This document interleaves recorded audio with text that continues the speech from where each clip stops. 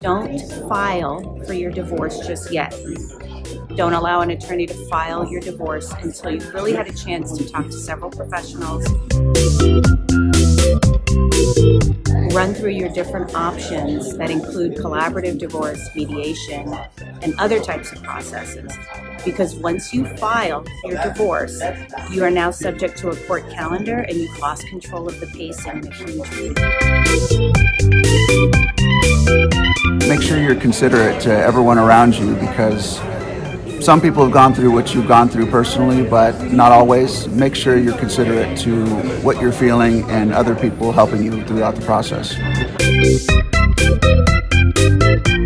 Kids feel the stress of their parents, so for whatever they can do, if they can try and keep the children front and center. When I think about now, I feel it if my parents are stressed or upset. You can fight with your swords as much as you want and waste as much money, but you do better for your children and for your own mentality to take that money instead of spending it on the lawyers' kids' college fund.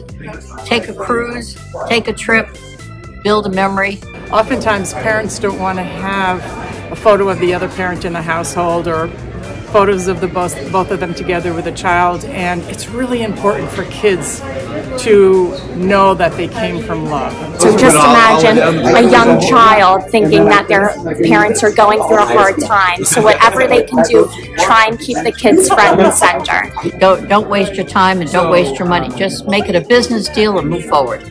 On the Street is a production of Divorced Girls Smiling, the company that connects people facing divorce with trusted, vetted divorce professionals. We're also a podcast, website, mobile app, and I offer the free consult. If you want to learn more, come see me at divorcedgirlsmiling.com.